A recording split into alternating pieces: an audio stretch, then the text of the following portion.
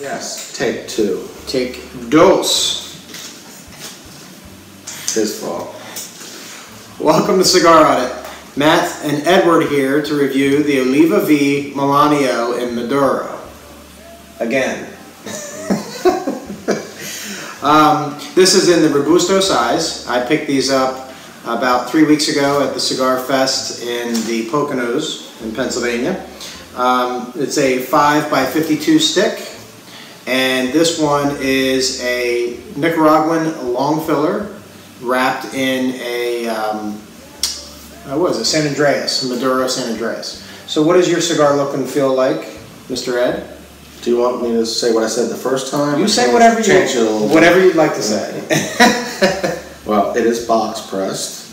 However, it's, the rounded edges, which some box pressed do have it's a little more sharper edge, but it's a nice shape and a good feel.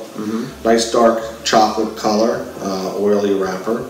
Few veins, but not overly so. I think the seams are pretty seamless. It's like the seams are seamless. You like that? Then it wouldn't be a seam. Well, it's hard to see them. That would make them seamless, right? Because you can't feel them. It's really hard to tell. Is that kind of like if a bear shits in the woods? Do you smell it? I mean, a seam is seamless. Well, speaking of bear shit, I get a very strong barnyard smell from this. Maybe even a manure smell. So yummy. So horse, cow, goat, sheep. Bear. A bear is on a farm? Maybe. I didn't know they had bear farms, bear meat. They have buffalo, so why not bear? I've had bear meat before. From a farm? No. Anyway, the cigar looks really good.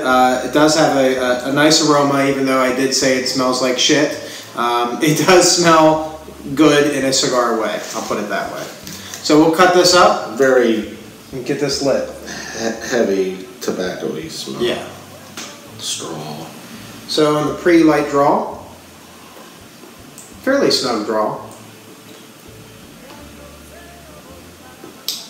Maybe just a bit. It's pretty much about where I like it. Maybe a little bit. So, but I'm sure it'll open up with heat.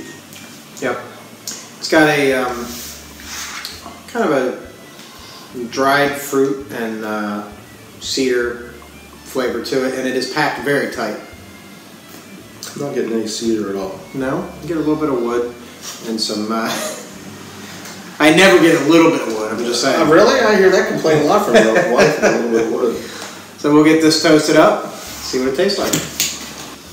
Well, at first light, I almost got a toasted marshmallow flavor. It was pretty strong. And a kind of a doughy taste to it. It's really good. I will agree with you probably for the first time. The first hit was a toasted marshmallow, but the type of toast like when you burn it on the outside, the outside skin. It was good. I will agree with that. That's probably the first time. Not the dough flavor? No. It's not as strong as I expected it to be. It's good flavors. I'm not getting any spice at all in the retrohale. It's very, very smooth in that respect. I guess I could see a little bit of the dried fruit taste. I get a little dried fruit, but I'm also getting chocolate. I'm getting not like a milk sweet chocolate, but a little bit of a chocolate to it. Maybe, but maybe only 15% cacao. I mean, really low cacao level chocolate. It's definitely a very smooth cigar. The blend is very well balanced so far. Retrohale, there's no burn whatsoever. Very, very. I normally only smoke cigars that are 85% and more cacao. Oh, really? Yeah. So far, I think that this is the beginning of this first third. It's performing very well. I get some balanced cigars. There's the spice of the retrohale. You got spice? Yeah. Now it's kicking in. I get some white pepper, but I'm not getting a whole lot. As it gets down, some herbs. As it gets down more. Okay. But so far, it's performing very well, and we'll see how it progresses throughout this first third.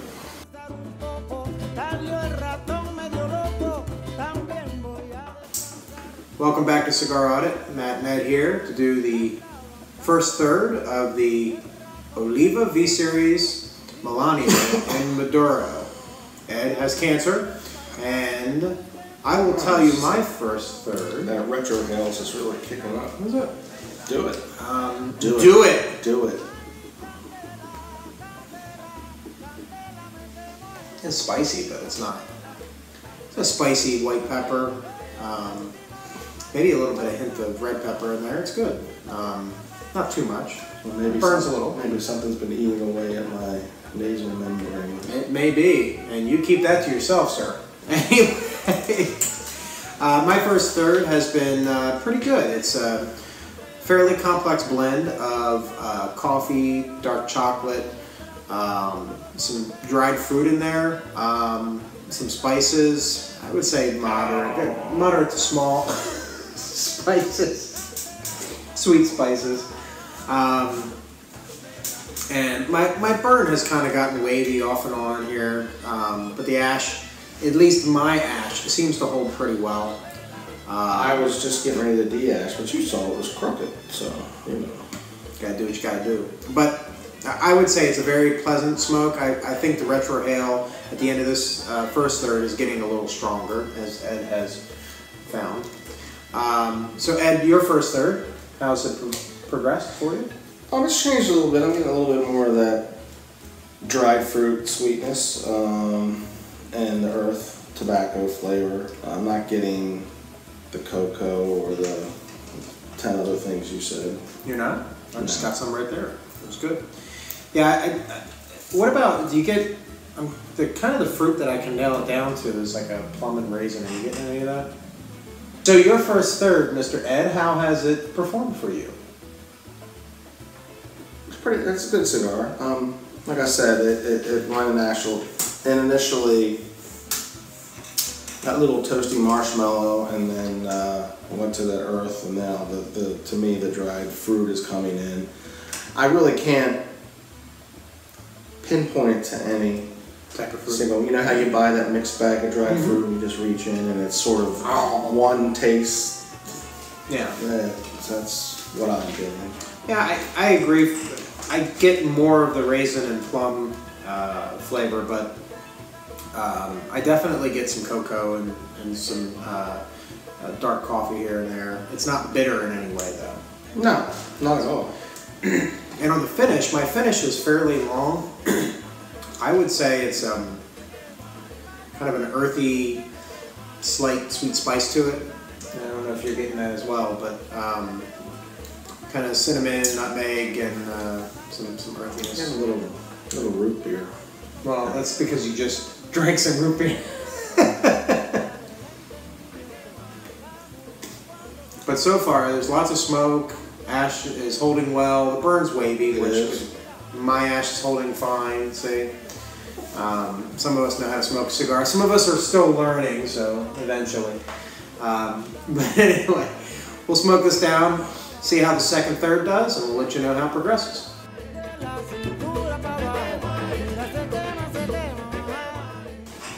Welcome back to Cigar Audit. Matt and Ed here to go over the Oliva Series Melanio in Maduro. Say that 10 times fast. So Ed, your second third, sir. How's it performed?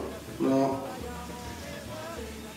my burn has gotten really wonky. I see that. I don't know if you can see. I'm going to drop the ash, and now you can really see it. Yeah, you can see it. The fruit's kind of died down. It's more of an earthy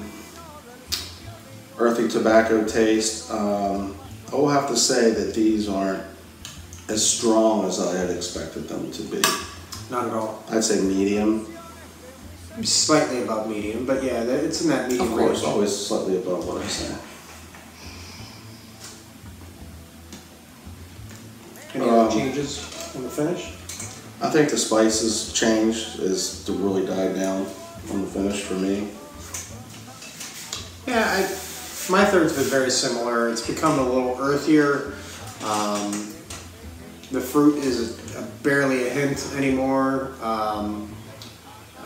The The cocoa, barely a hint anymore, barely tell it's there. I think I get more espresso notes more than anything, espresso earth.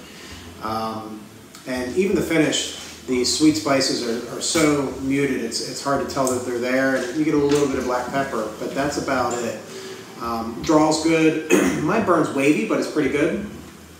Better than yours, but all in all, I think it's a pleasant cigar. I expected more of a chocolate cigar so far, and I haven't gotten that. So hopefully this last third here will perform and give you some more of those deep, rich cocoa notes. So far so good. We'll get down deeper into this cigar, and we'll see how it progresses.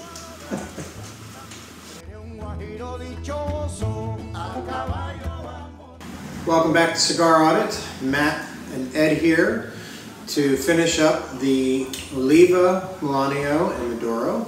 Ed, your last third. Been nursing it? Really not much of a change. Just the earth taste, the spice, the retrohale, the pepper comes in and out. The fruit to me is gone, or is very subtle. And I had that catastrophic burn issue.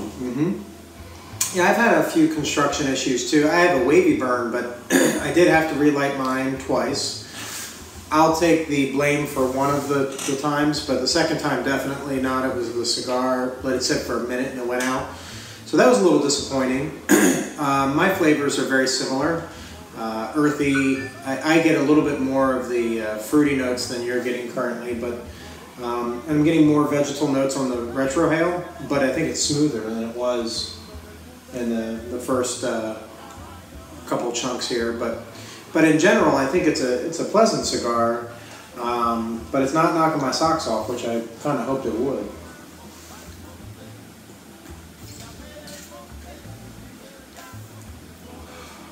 But definitely you get the earth, and I still get espresso notes. I don't know if you're getting any of that, but I got not me coffee bean now. Well balanced, but not earth shattering, unfortunately. So rate your cigar, sir. No. No? Rate your cigar. You want me to rate my cigar? Uh-oh. The pressure is on. Let's see if I can give a number that Ed will agree with or go higher than. Not likely. My construction wasn't as bad as yours, so I'm not going to hurt the rating as much. I think it's a good cigar. The low end of excellent, so